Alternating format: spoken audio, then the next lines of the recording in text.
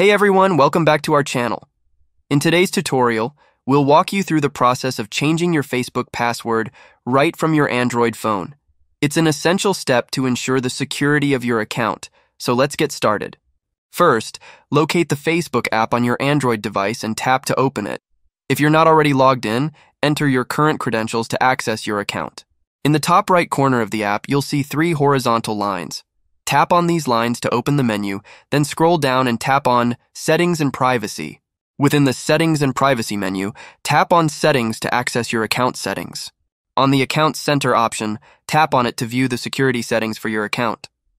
Scroll down and find the Password and Security option.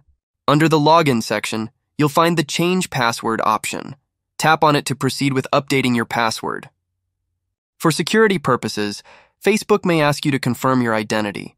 This may involve entering your current password or using two-factor authentication.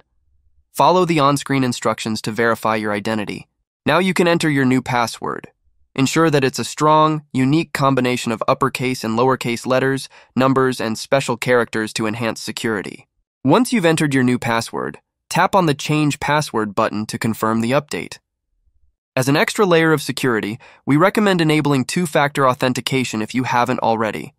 This adds an extra step to the login process, enhancing the protection of your account. And there you have it.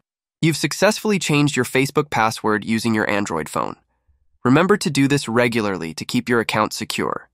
If you found this tutorial helpful, give it a thumbs up, subscribe for more tech tips, and hit the notification bell to stay updated.